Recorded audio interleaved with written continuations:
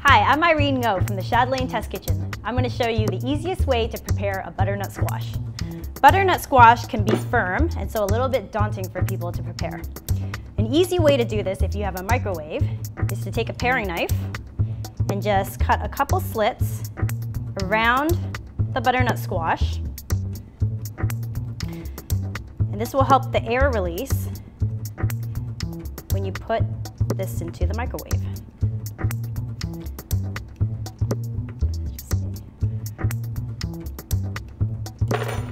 And now I'll microwave this on high for 3 to 5 minutes.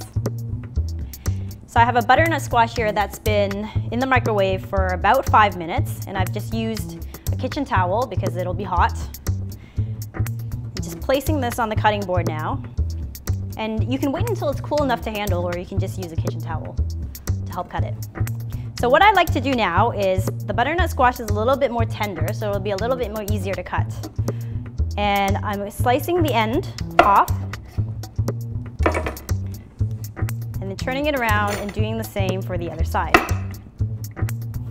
And I'm doing this because it'll give me an even ground for it to stand on the cutting board.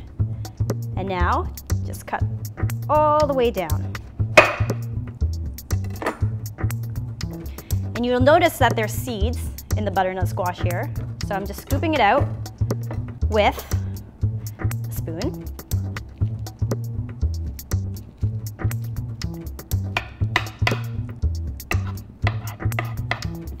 And if your recipe calls for you to remove the skin, this is now a great time to actually just peel the skin off your butternut squash.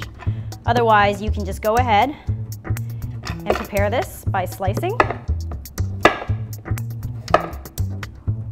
Or you can also dice it for your recipe. And that's how you prepare a butternut squash.